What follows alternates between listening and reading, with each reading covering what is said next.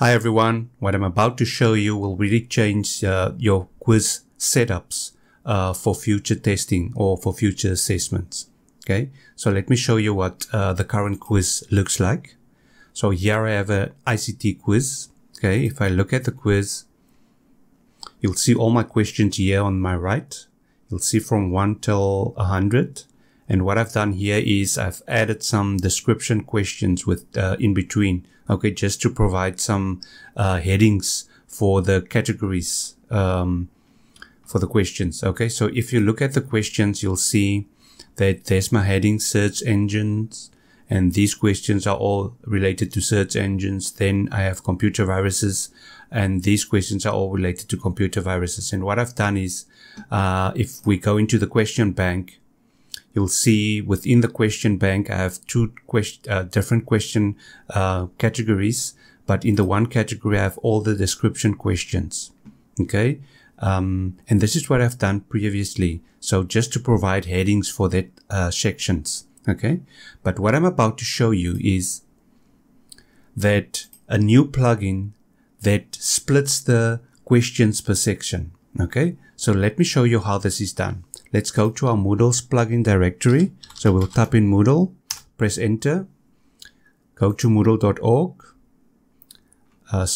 click on plugins, and then type in sections here. Click on search, and then scroll down and you'll see marks per section here. Okay, let's click on that, and then let's download it. So we'll download the latest version, and you'll see it's marks per section, and it's related to quiz marks per section. Okay, it's downloaded. Let's go back to our Moodle platform. I'll close this, and I'll go to site administration. So I'll close this as well. Click on site administration, and then click on plugins. Click on install plugins, and then I'll drag this to the upload space here. I'll click on install plugins from zipped file, and then click on continue. I'll go through the whole installation process, and here I'll click on continue again. Let's close this. Okay, so then I'll upgrade my Moodle database. Now I'll click on this, and here I click on continue. Okay, so once the plugin is installed, let's go to home, and let's go to my course. And now within my quiz, I can click on my quiz, click on questions. Remember, this is search engines. So let's remove that. Yes, I want to remove it. Okay. So now you'll see this pencil icon here. I'll click on that, and I'll type in here search engine.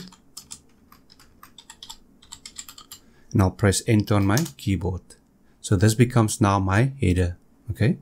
I'll search for the second section here. This is computer viruses. So I'll remove that by clicking on the bin icon, and then yes, I want to remove it. So remember, it's here, computer viruses. Then I'll split this section here. So this becomes a new page, but then where it says add, I'll click on add, and you'll see a new topic here appears. Okay, and I'll click on add new section heading. Okay, and now I can type, this is virus, or I can specify it's viruses. Okay, press enter. So now I have two headings, search engines, viruses. I can create a third one. There's PowerPoint. Okay, so I'll first remove that. And then where it says PowerPoint crop picture, I'll split that two pages here. So this becomes page 3. Click on add, and then add new section heading. And this relates to PowerPoint. I'll press enter on my keyboard. Okay. So let's do one more. So there's email. I can split it here, add my new heading,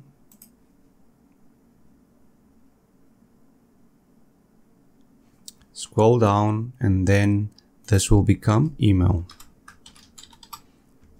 Press enter, and now I can remove this. Yes. Okay, so let's do one more. So there's Word. I'll split this section. It becomes page 5. I'll add a new section heading, and then I'll call this Word.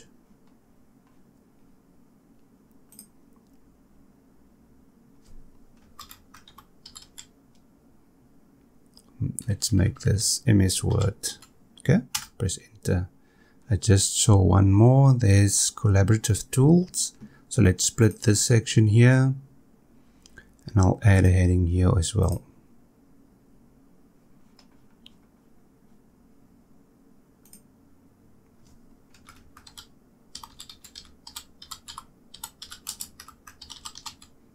Oops.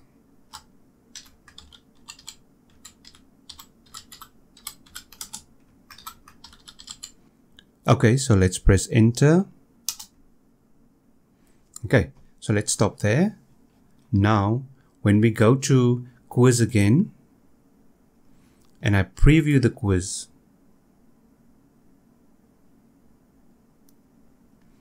if I open the drawer now, you'll see it's nicely split into these different sections. So here I have search engines, I have viruses, PowerPoint, email, collaborative tools, and then MS Word, and I can split this further. Okay, so nicely split up in different sections, but that's not all. Okay, so let's close this. Now when I go to my reporting, you'll see that it's also split up in my reporting as well. Okay, so if I go now to go back to my course, the next step is to test this new feature. So I'll log in as a student and then do some questions within the quiz, and you'll see what happens within the gradebook. So let's log out and log back in as a student.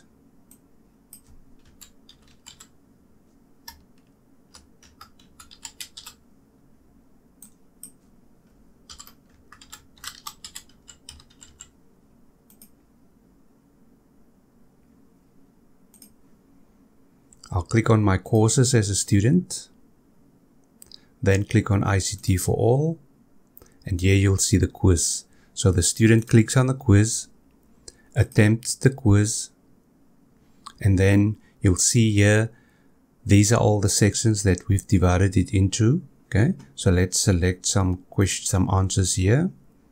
Let's check this. That's incorrect. Let's check that. I'm just selecting answers randomly here.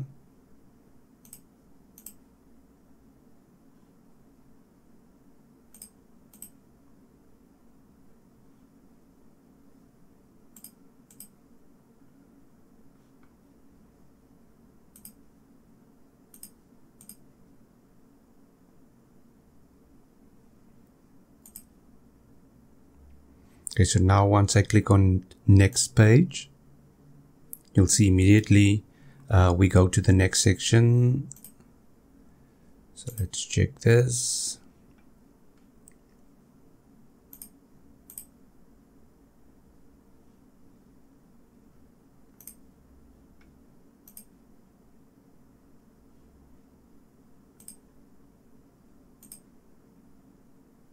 Let's see what happens in the draw. You'll see here in search engines, I have 1, 2, 3, 4 questions incorrect.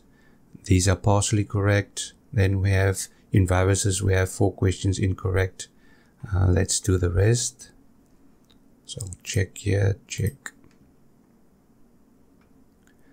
So the student sees the topics or the sections that the scoring of his particular questions within that heading or in that section. And you'll see once we look in the gradebook, you'll see how we can actually see the grades per section. And this is really neat. You as a teacher had to figure out where the actual marks of the students were, and that became very hard. Then you'll have to manually check each topic and see where the students are struggling in, and then provide more support on that particular topic. But here you can even see how the students are doing within that particular topic or section. Okay, so that's about it. So let's hand in this. I'll finish this attempt.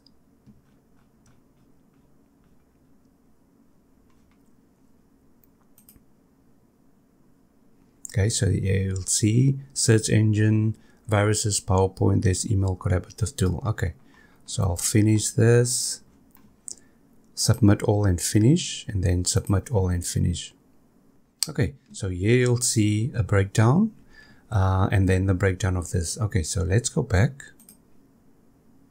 So now when students click on grades, you will see there's my functional quiz. There's my marks I've obtained, Okay, so let's log out as a student and log back in as a teacher.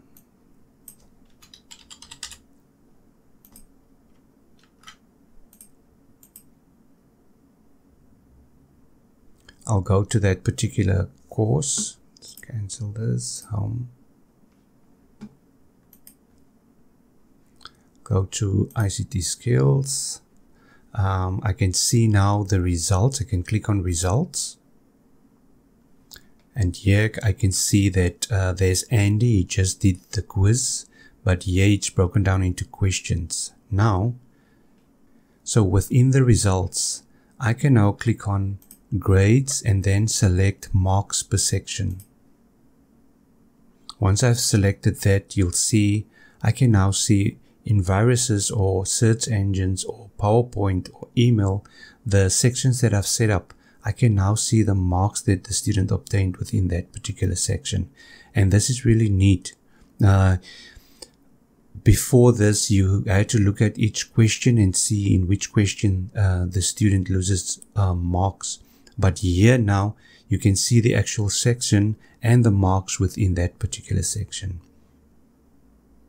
For me, this is really a game changer because now I can see where my students need support within each of these sections. Okay, that is it. I really hope this video was helpful. Please like and subscribe. Hit the bell icon for further videos on my channel.